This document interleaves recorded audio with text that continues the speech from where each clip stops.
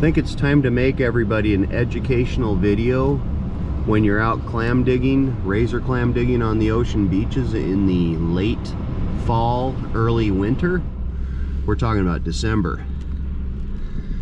Female crab will be closer to shore and they will be brooding their eggs so they can hatch their eggs. They're buried in the sand, so when it's low tide, they're hidden. The sand could be flat and they're hidden. All you see is a little hole that looks like a clam hole.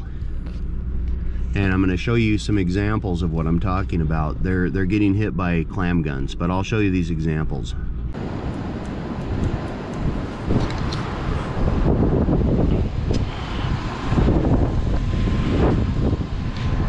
See this crab?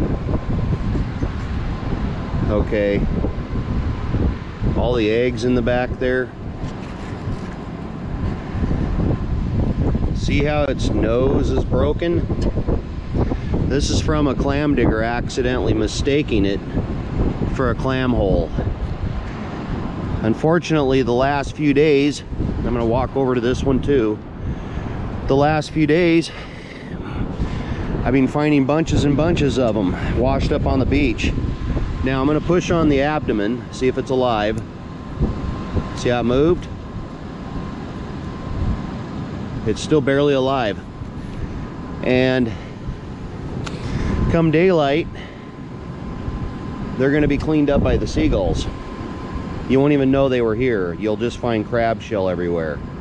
I've seen this because the last couple days there's 200-300 of these guys, or women, these female Dungeness, that have been half cut by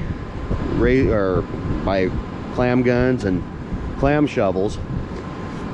But I'll find another example and I'll show you. Yeah, that one's still barely alive. I can't collect it. I can't do anything with it. Ocean's over there and it's just going to wash back up because it somehow has been hurt. So it's not doing too well. Okay. 1, 2, 3, 4, 5. Just like that. 5 more. I bet most with eggs. They don't die with eggs. See, there's the clam gun cut mark. Dead.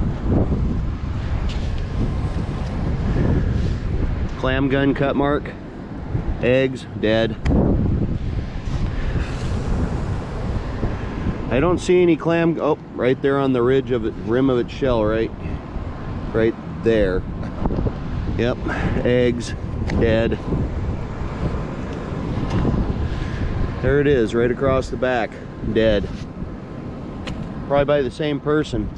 They're mistaking these little clam holes, because I found them myself. Little clam holes are mistaking them out there when it's low tide for clam digs. They're mistaking them for clams. And they go to push the gun real hard, and they cut right into these crab. Before you know it, they've already damaged them and they'll die. They're buried anywhere from 2 to 3 inches under the sand. So if you find these little clam holes and you start to go down and you bump into them, stop. Dig it, just dig it out with your fingers a little bit to see what it is. You'll find it's a crab, leave it alone. It's a brooding female Dungeness.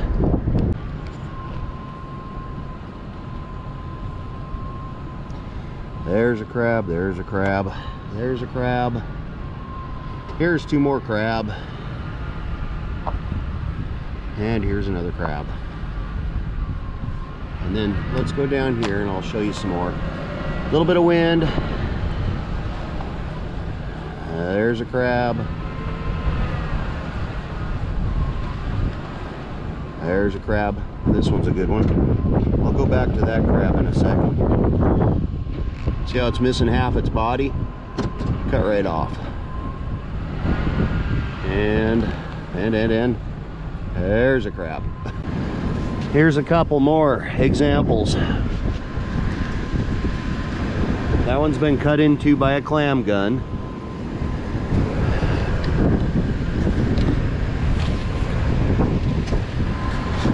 You see the rounded cut mark from a clam gun?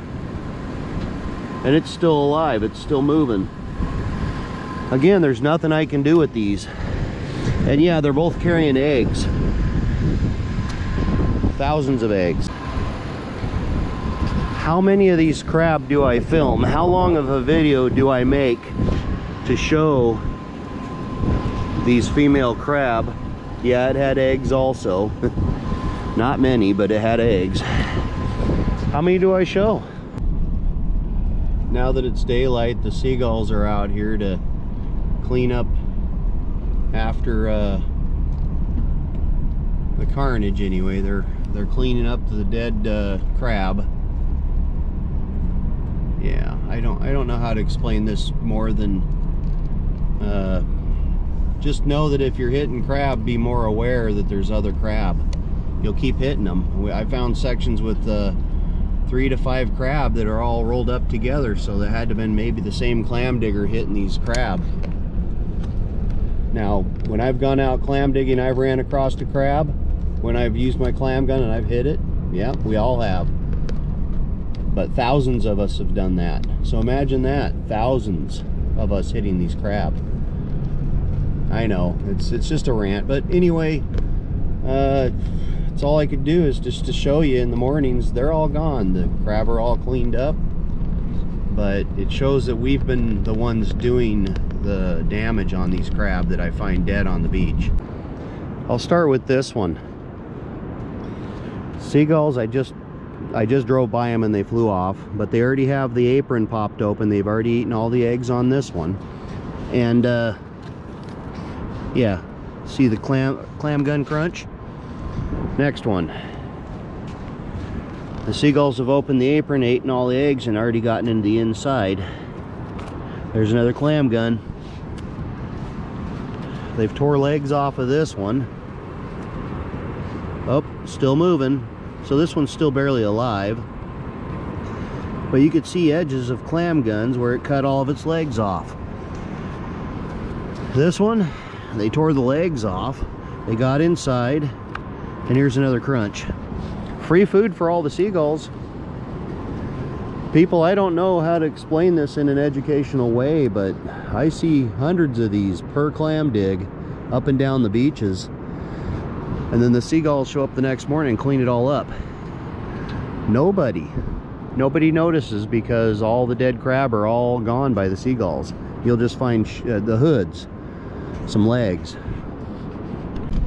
If you hit a crab, the best with your clam gun, if you hit a crab with your clam gun, the best thing to do is just leave it in the sand. Don't dig it up with your fingers, because they're brooding these eggs, and right now more than likely they don't have the strength to rebury themselves, and that might be why they're being washed ashore, plus the damage being done with the clam guns. But some of these crab, as you've seen, I was checking, some of them were alive. So could they survive? I don't know. Can the egg survive if the crab was still buried? Again, I don't know.